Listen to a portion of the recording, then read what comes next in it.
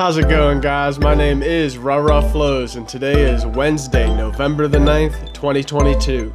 Today we're getting ready to start making a ring.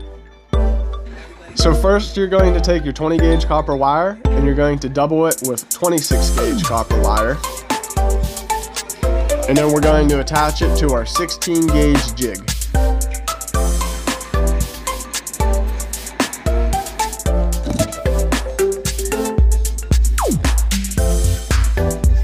Next step, you're going to go ahead and twist your jig up until you have coils going all the way up your jig.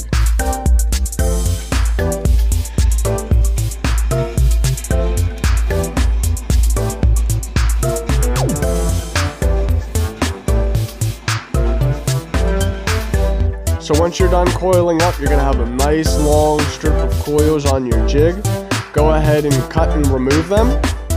And then you're probably going to have a little bit of excess. Go ahead and take a look at your coils. Find which side has the more consistent side. Like if we look at this end, you can see how from start to finish it almost looks good. And then right around there we get a little kink. And then if we go to the other side, it gets a little bit more bumpy on this end. But again, this side here is a little bit more consistent. So we're going to go right up to where that line is. And that's where we're going to go ahead and make our cut for our ring. So then we're going to go back to our 20 gauge copper wire.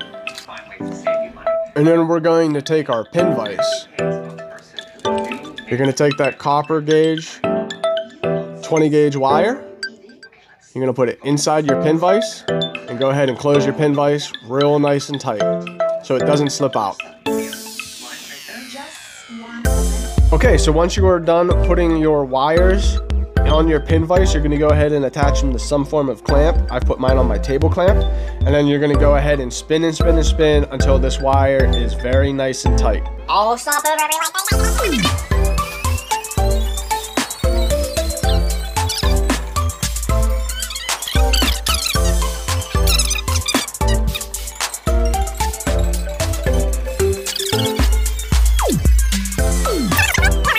Rotation is only coming from one end.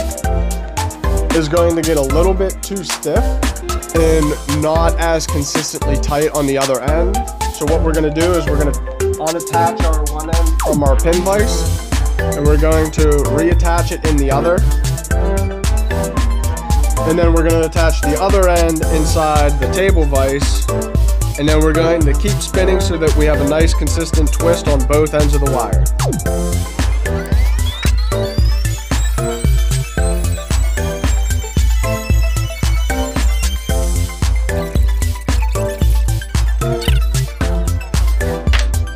Okay, so once you're done twisting, you should have a nice, tight, rope-like coil like this of wire. And you're going to go ahead and put them through your 16 gauge coils to want to sit and lay real nice. I'm a big fan of this look. Next up, we're going to take our dowel. Place the ring on, and we're going to go ahead and bend our wires around.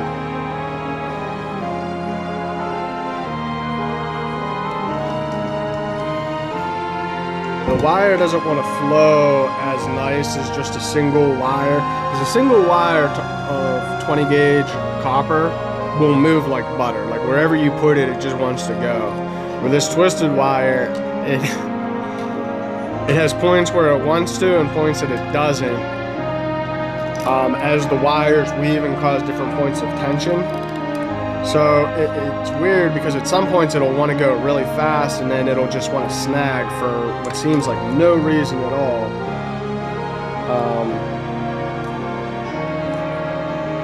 So you have to be way more deliberate. You have to be way more deliberate with what you're trying to do with it. Rather than just letting it it'll fall into place. But that being said, you have to be more active with your, like I said, with your placement, with your flow.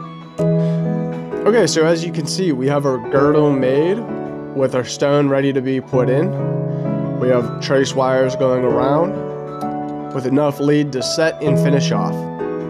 Alright, so as you can see, we have our ring made, our girdles set, and our bracers ready to lock in any crystal that we put in.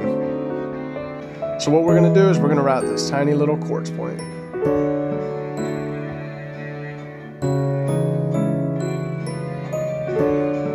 Or should we wrap this kitty cat up instead? Or should we wrap this kitty cat up instead? Because the way she's crying. The way she's crying. She's not that far off from getting wrapped up. Alright, there you go, cat. Get out of here. So once you've go ahead and secured your crystal stone, you're going to take your lead wires and you're going to tie off to secure. Cut off any extra you might have.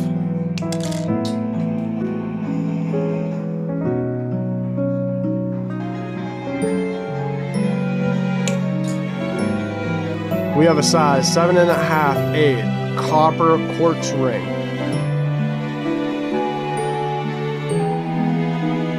We got coils, we got twists.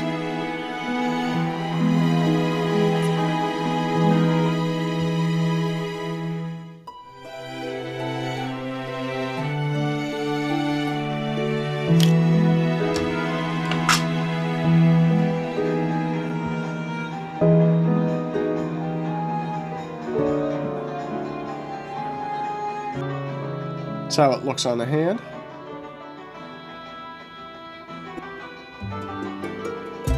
It's a nice honk of quartz on there, man. Thank you guys. Have a wonderful day. Take care and goodbye.